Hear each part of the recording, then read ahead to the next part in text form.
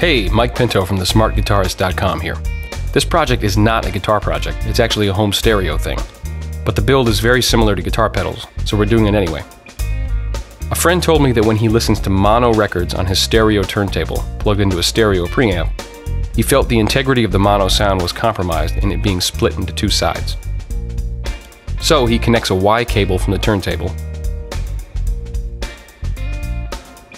into a female-to-female adapter, and then into another Y cable into the preamp. This passively sums the left and right sides, which he says reduces noise, increases gain, and makes the sound more focused. But he sets all this up and tears it all down every time he switches between mono and stereo records. Clearly, a switching box is a better solution. So here are the parts. All we need is 4 RCA jacks, a switch, and an enclosure. The first task is to drill the enclosure. I've applied masking tape to one side, and I'll measure how far from the edge the jacks should be and pencil in a line to keep the jacks lined up. I decided the line should be a ½ inch from the edge.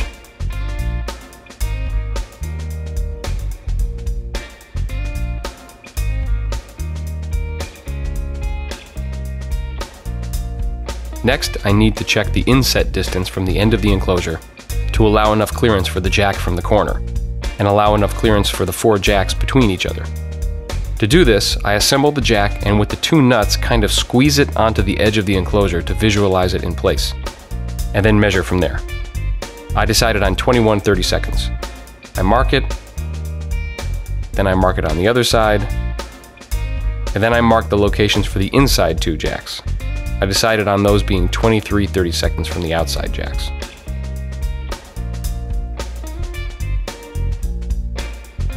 Next, using a center punch, I pounded some dimples into the enclosure where I'll drill the holes to help center the drill bit.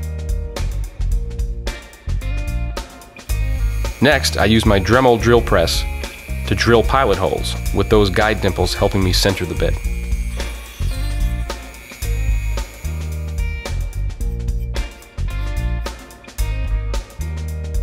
And next, I drilled a 5/16 of an inch hole, using the pilot hole as a guide. Note, I really should have put it in a vise while drilling.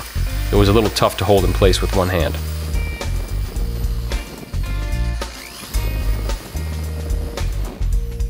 I tested the fit of a jack, and then proceeded with drilling the remaining holes.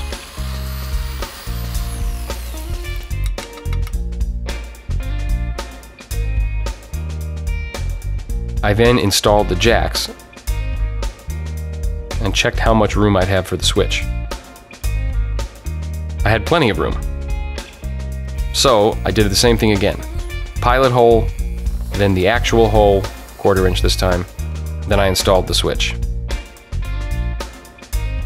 You really should start a project with a schematic, but this box is so simple, I just waited until it was time to wire it to figure it out.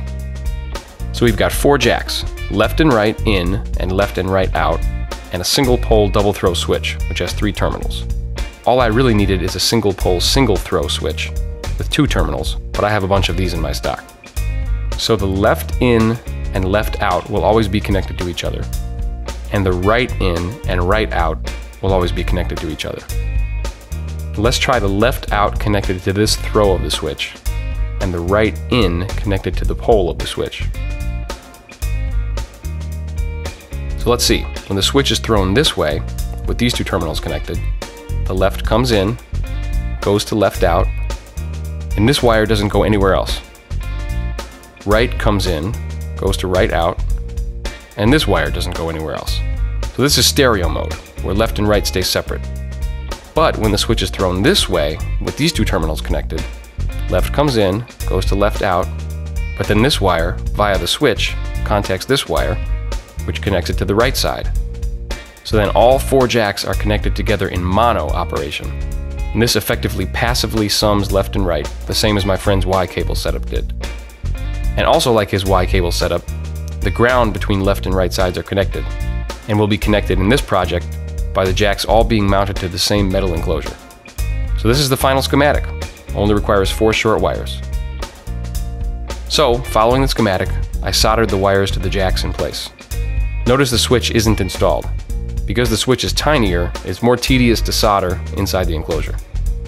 I'll solder it separately out of the box, and then solder its wires to the jacks once it's inside the box. Here you can see how much easier it is to lightly clamp the switch in a way that's more accessible, and just solder it like this. And now it's ready to install in the enclosure, and we'll solder the final 2 wires.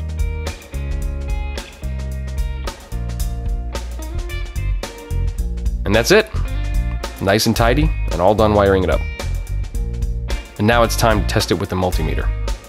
I set the meter to measure resistance to test whether the 2 probes connect.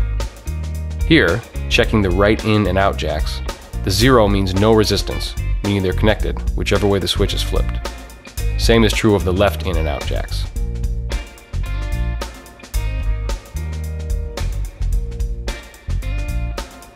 But here's the real test, checking the left in and right in jacks. In stereo mode, the 1 means infinite resistance, no connection. But when I flip it to mono mode, we get the 0, which means they're connected.